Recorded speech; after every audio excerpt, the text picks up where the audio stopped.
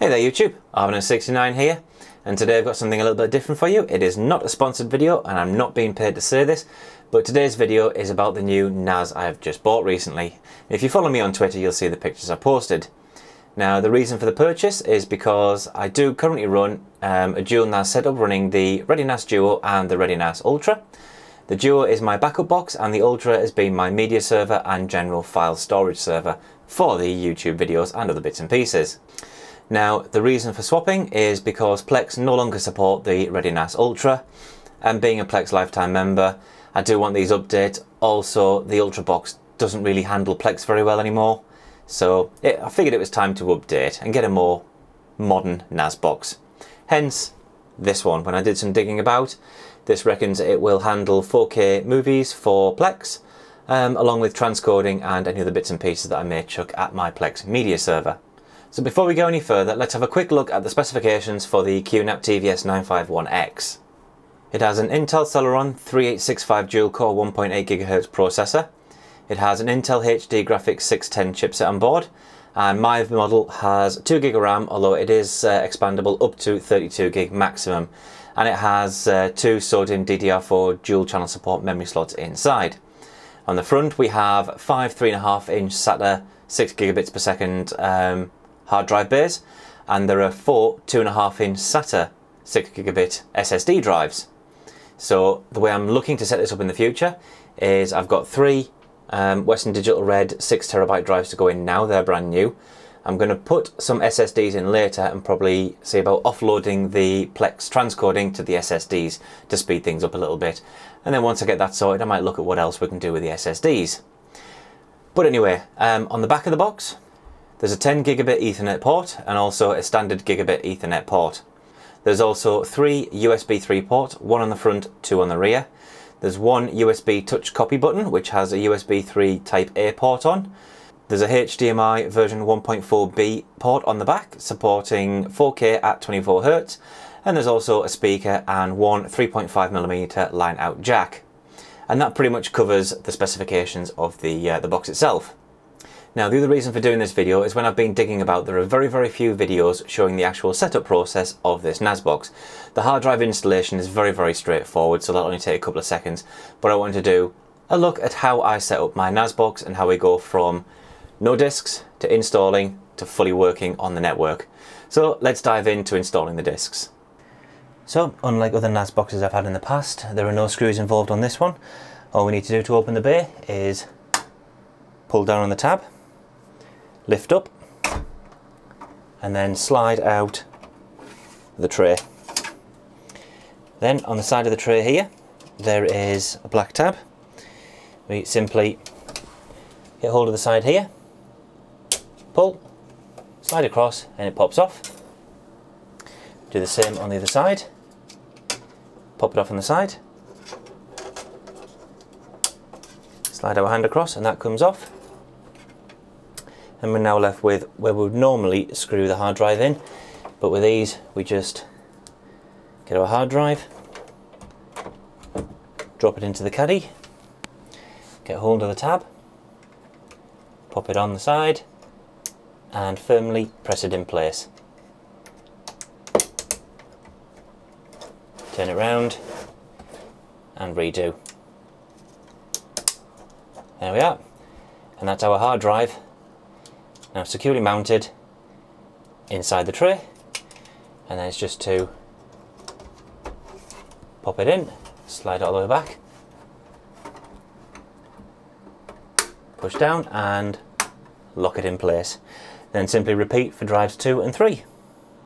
So with the final hard drive going in, that is all 3 Western Digital 6TB red drives installed, and now it's time to set up the NAS box. So we'll hop over to the PC and see how we do that. Now with the hard drives installed we need to do a quick Google search for QNAP Q Pro. That will bring us to this page here, and if we scan down we can see we can get the Windows, Mac, Ubuntu or the Chromebook version. We've downloaded the Windows already just to save a bit of time, and when we launch the software it now finds our NAS box. If yours doesn't show in the list, simply hit refresh and it should find your NAS, provided you are on the same network as the NAS box. Now you may get a pop-up asking you to do the setup. If you don't, simply double click the line and you will get this server not initialized yet. So we will hit yes. It will launch a new web page and we can start the smart installation guide. So we can give our NAS a name. So we will call it QNAP TVS-951x. We can give the admin a password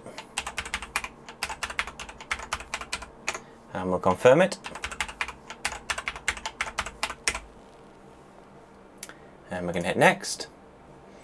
Next we're asked to set the date and time of the NAS box. Our time zone is GMT as I'm in the UK, and we'll let it synchronize with the internet automatically. You can, if you want, set it as your computer or input manually, but we're going to let it select from the internet for the GMT time zone. Obtain an IP address automatically. This has got 192.168.1.253. I'm going to nip into my router and set this as a static IP address for this server, as I don't want it changing. So we can hit next. Right, cross-platform file transfer services. So enable the following OS features to assist you in cross-platform file management, sharing and transfer. Multiple choices are allowed. Now Windows is already ticked as I'm running on a Windows PC. I don't have any Mac devices, but I am going to tick Linux as I may be using my Android phone for this. So we'll hit next. So now we're asked to select the disk configuration. There's a brief description here of what this means, and there is a link to a tutorial that explains all the different disk configuration and storage types you can select. That will open up in a new tab. We're going to choose configure disks now. We're going to use a thick multi-volume. We want this in RAID 5. I can do JBOD, RAID 0 or RAID 5. I want RAID 5 for redundancy. We're going to set the volume to maximum size. We don't want the disks encrypted. And we can do a bad block scan if we want to. This will scan the disks for any bad blocks and mark them. As these are new disks, we'll skip that and we'll go ahead and we'll chance it. So now we're asked if we want to set up multimedia functions. This will set up functions to include media library, DLNA server, iTunes and more. We'll do yes because I do know I want to use some of those. And this is a summary of everything we've set. So we've got the volume name, the username and password, the date and time, the IP address, the services installed, the disk configuration we've selected, and multimedia. Now if we hit apply, it should start to configure the NAS box. Please confirm that you would like to proceed the disk configuration RAID 5. Warning, all data on drives will be deleted upon drive initialization. As the volumes are empty, this is fine. We'll click OK. And now this has started to initialize the volumes. Now this is going to take some time, so let's speed it up. So now it's finished initializing all the disks, etc. That took quite a while. It's now setting up and starting all the services, and then we should be good to go. And there we are. The NAS is now configured and set up. So if we click go to NAS management, it will take us to our NAS where we can log in.